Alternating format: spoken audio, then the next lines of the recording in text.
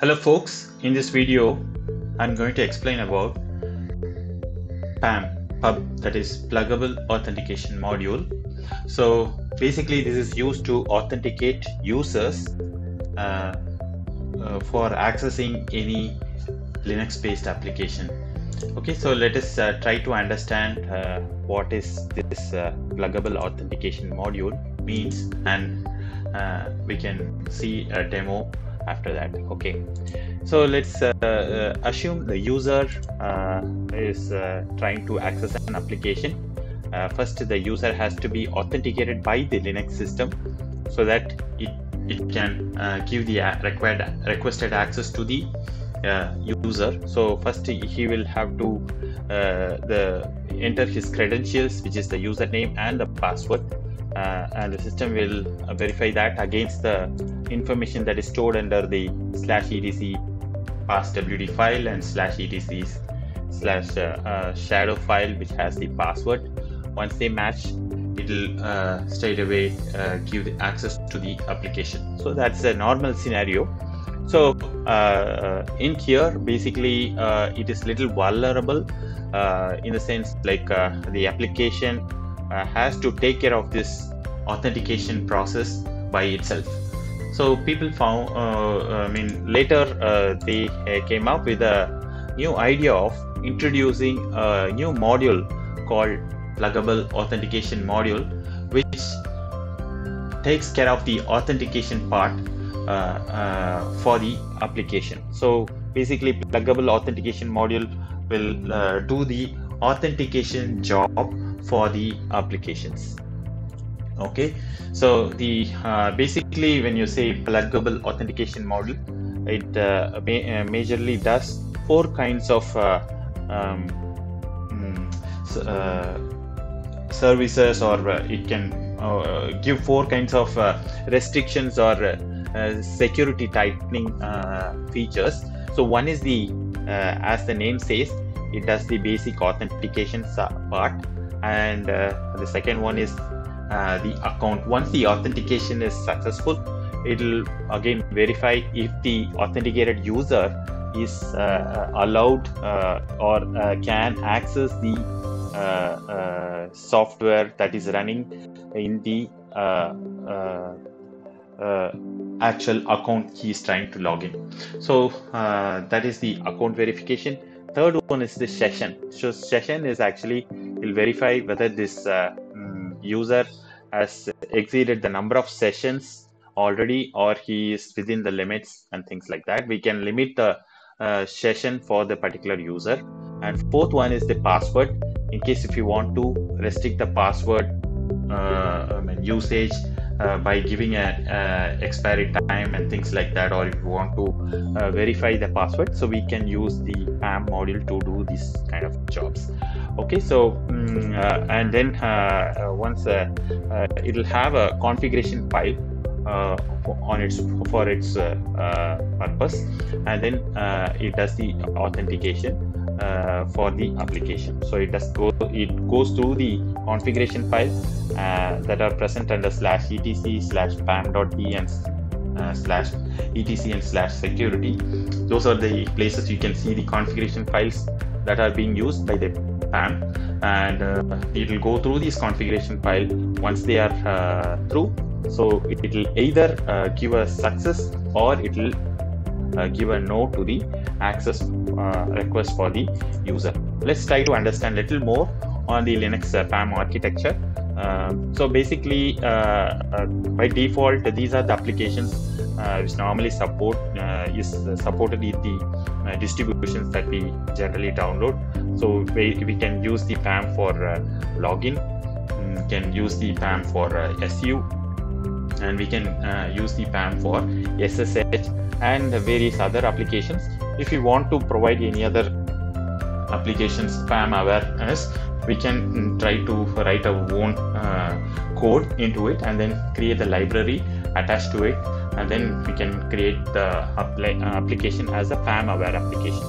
Okay, so the PAM has the configuration file to use that, and as I had mentioned, it will have lot of service modules, which means it is going to have lot of shared object modules for the purpose of doing the authentication, account management, session management, and password management. So all these things just now I explained. So the same thing for all these things, it will have a separate library for use. Okay, so let's try to understand what the configuration file is about. So if you go into the /etc/pam.d file, you can see different configuration file for all the applications, for the applications that are PAM aware. And if you open the script file, the configuration file, so you can see lines like this. So it will start with type, control-flag, and then module and module-arguments. So what is type? So type is the one that I talked about. So either this line can mention if it is an auth configuration, or it could be an account configuration, or it could be a session configuration, or it could be a password configuration. So control flag, we can have 5 types of control flags. See, each and every flag is having a meaning, and sufficient means that if this is satisfied, it is ready to get into ready to give the access for the application. So requisite means actually means if this fails, everything else will fail, and PAM is stopped and a failure message is sent. So this is means the request, and required means it'll take a note in the log file when the failure happens, so that it is gives a track. It is useful to track the attackers in case of attacking scenarios. Optional could be, we can say that this authorization can be easily ignored because it's not required. And include means all lines in the config file are pulled in when the corresponding parameters is matched. Okay. Now let us see the demo for the PAM in the SSH accessing method. Okay, so first we are going to see the auth type feature of the PAM in the SSH. Okay, so first we will have to configure the file, which is configuration file that is present in the etc pam.d and sshd file. As we have seen in the previous slide, the configuration goes like this. Auth is the type, so we have to mention auth. And the next one is the required. Required means in case of failure, we need to have this failure information notified in the logs. And the module that we are going to use is pam_list_file.so, and the module arguments are going to be item, sense, and onYear. What is item? Item is nothing but the user that we want to pass as the argument for this module. And then sense is the means actually either we want to allow or deny the users that we are listing in the file. And the file where we want to list the users going to be present under /etc/ssh/sshd.deny. And on error, what we have to do is actually mentioned here. So on error, we would like to allow the user. So that's what is this configuration about. And once we have this configuration created, configuration line added into the SSHD file under the pam.d directory, under etc pam.d directory, then we have to create the file actually that we are mentioning in the configuration, which is the sshd.deny file under /etc and /ssh. And this is going to be a new file that we want to create, and to add the users which we want to deny the access for the SSH. And in this case, I'm going to add Ubuntu 1 and Ubuntu 2. These are the two users that are there in my system. I want to add these two users. Let's directly get into the Linux system now, and let us see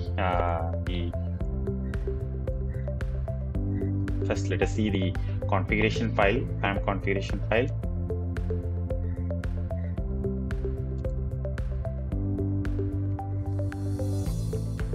/etc/pam.d and sshd. This file, I have added it under the standard Unix authentication block. So under that, I have added the line that I have mentioned it in the slide, auth required, and the module name is PAM underscore listfile.so, and the arguments are going to be item is equal to user, sends is equal to deny, file is equal to etc ssh.deny, and on error is equal to succeed. So this is the configuration that we want to add. I've already added it, and then I can save this. So please make sure you have to add this sudo before editing this file, because otherwise you will not have permission to write any configuration. Okay, so that is one. So then let us now we will have to create a new file under /etc/ssh, and here we have to create the sshd.deny. Already created it. Let's add the before adding it, let's try to see if the logins are allowed. Ubuntu 1 and Ubuntu 2 are actually allowed in the system. Let's try that before adding that.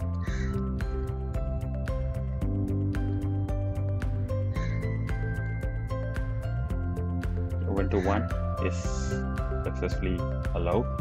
Let's try to create one more session.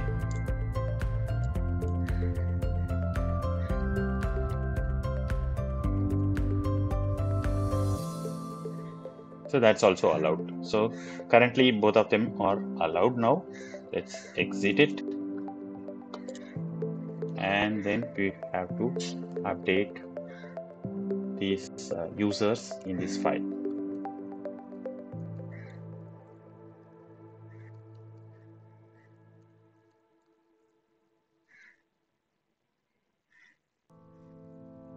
Save this, and then now we should see whether these things are, whether this user Ubuntu 1 is allowed by the PAM.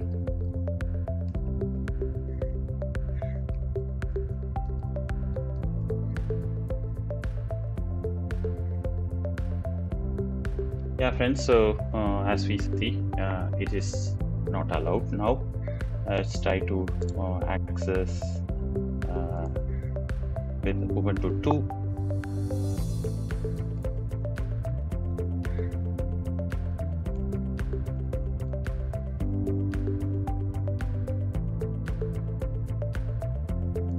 Ubuntu 2 is also denied.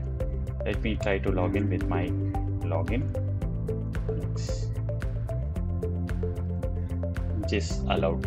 So folks, so that's how the auth type in the PAM will work. Okay, so let's try to see the next feature in the PAM, which is limiting the session. Okay, so this another feature that we saw here is session. So so this demo I'm going to show it to limit the maximum number of logins by a user, by a single user, and the configuration file that we have to make or change is present under /etc/security directory, and there is a file called limits.conf file, and there we have to add the user we want to limit the maximum logins to. So here I'm going to say Alex login, and the username Alex can have maximum number of 3 logins only. So let's see how to do that. So maximum number of logins for this user is what we are going to add this. So let's see how to do this in the system. So sudo dc security limits.conf.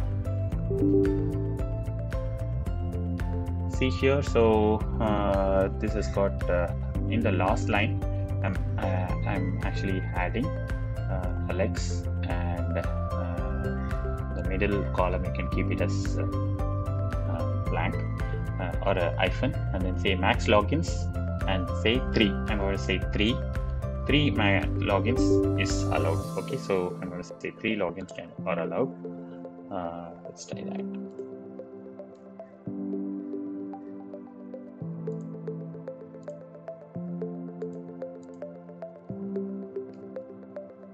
currently Alex has got just one login, so let's try 2 more logins now.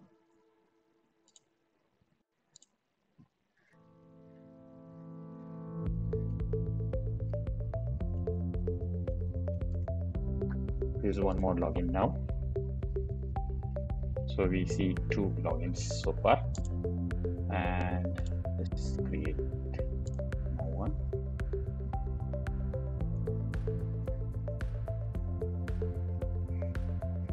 This is also allowed.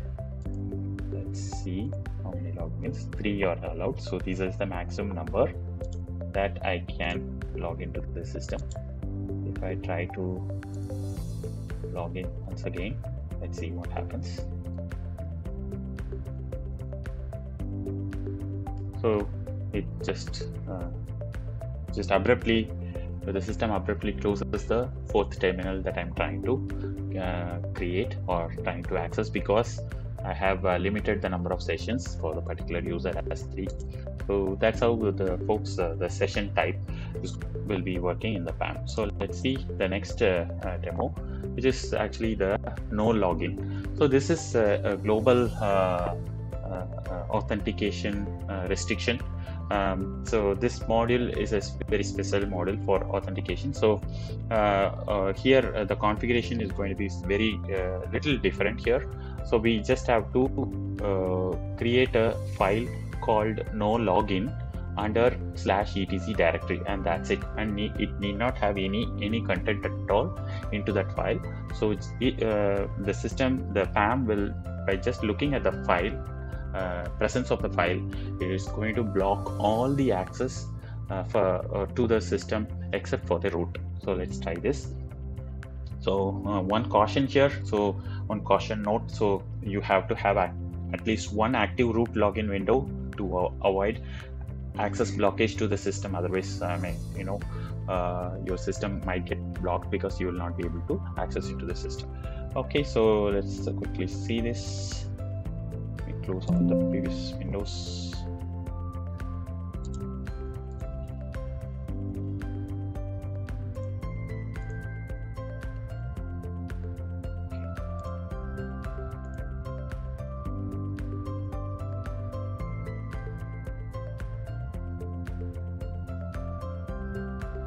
Sudo vim etc no login.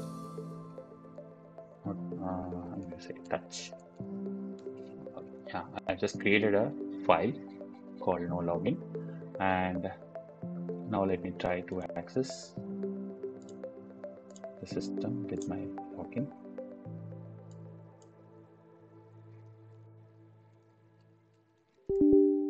And straight away it rejects the access, saying that remote site unexpectedly closed the network connection. So in order to avoid this, I have to go ahead and remove this file, rm-ef no login file. I have to remove this file to regain my SSH access.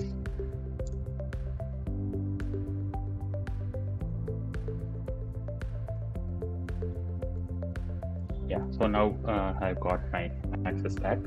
So this is a no login type authentication restriction that is provided by the PAM module. So this can be applied for FTP as well, and any other services also. Okay, so that's all folks about Pluggable Authentication Module. So thanks for watching. In case if you like this video, like, share and subscribe. In case if you have any challenges or anything, any doubts, feel free to write in the comments box. Thank you.